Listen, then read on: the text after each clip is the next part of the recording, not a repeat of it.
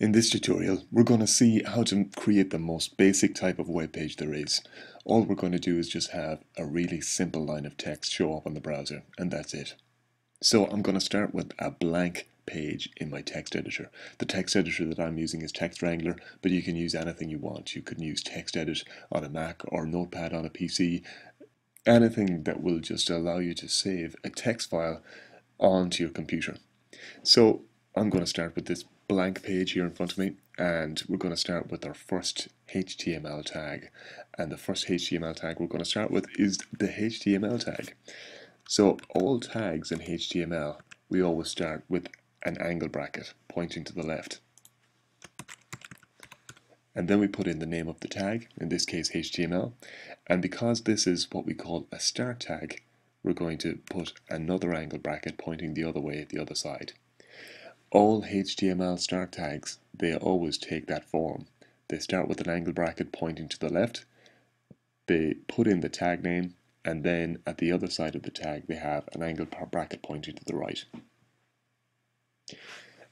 We're going to skip a line, not that it matters too much to HTML and how the browser interprets it, but just for the sake of clarity when we're looking and doing this page ourselves in our text editor. And I'm going to put in another HTML tag. This time it's going to be the body tag, and again notice that I've got an angle bracket pointing to the left, the name of the tag, and then an angle bracket pointing to the right. What this tag alerts the browser to is that we're entering the main body of the page. So the main window frame that will show the web page is starting from here on in. Because I'm in that main window, any kind of text that I put in here that isn't a tag of some sort will show up on the browser. So I can put in a simple line of text, and that's what I'm going to do.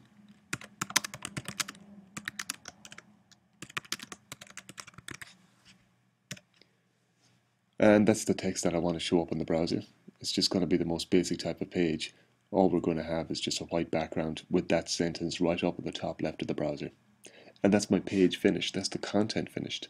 So I'm going to go on to the next line, and I'm going to put in what's called an end tag. And I want to end off the body section. And what end tags look like in HTML is they have an angle bracket pointed to the left, they've got a forward slash, the name of the tag, and then an angle bracket pointing to the right. So exactly the same as the start tag, except I just have this one forward slash just inside the first angle bracket and before the tag name. That ends off the whole body element. So everything between the start body tag and the end body tag is in the body of the web page. And because I've ended off my body element, I also need to end off my HTML element with an end HTML tag. Again, the same type of format. This HTML file is now ready to be saved. So I'm going to go into my file menu, and I'm going to go Save As, and I'm going to find my folder that I want to save it in. In this case, I'm just saving it into a folder called Sample on my desktop. And most importantly, I have to save it with the proper name, and I have to save it with a .html extension.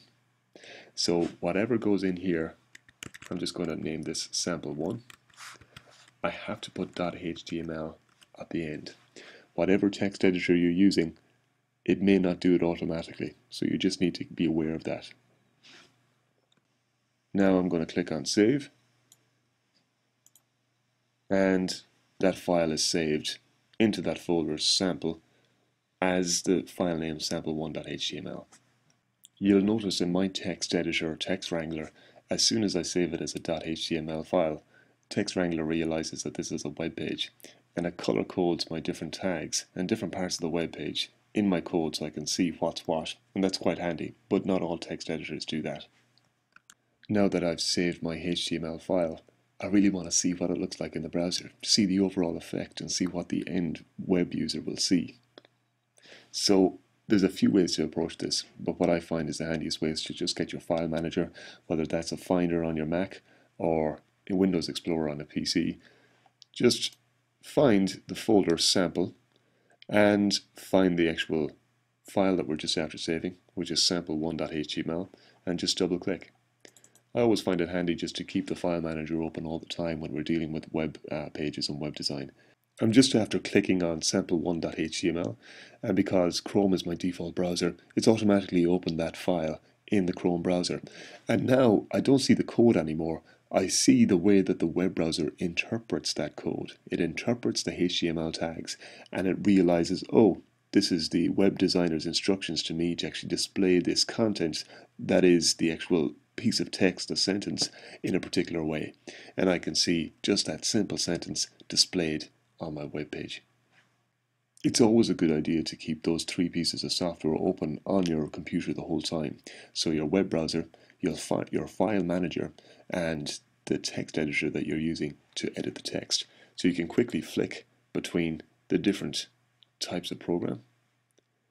And you can see the effect if I make a change here and I save it.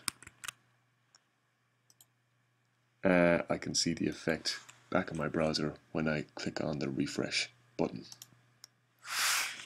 And that's how to create the most basic type of web page.